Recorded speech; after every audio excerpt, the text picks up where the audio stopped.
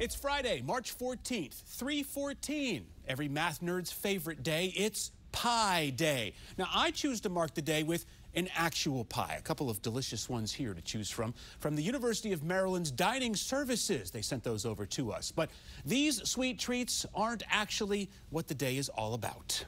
Dr. Larry Washington is with us. He is a professor of mathematics for the University of Maryland. So, Professor, all of us know pi as this fantastical math number, 3.1415.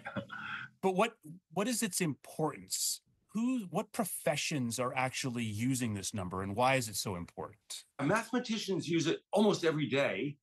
Physicists also, engineers, electrical engineers, it appears in all their formulas. Is this a huge day today, 3/14, in the math world? What sort of mathematics celebrations unfold across the globe? For us, it's more on the nature of a birthday party for a friend.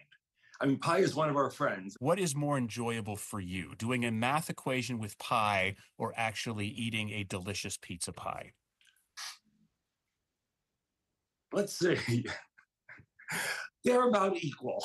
I think I've come the closest I ever have come to stumping a professor of mathematics. So I'm going to take this as a personal win.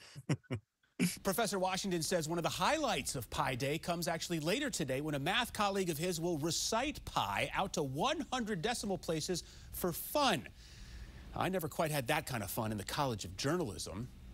But Adriana, as we welcome you back, there is a delicious pie for you out in our green room fridge. Great to have you back, and happy Pi Day. Ooh.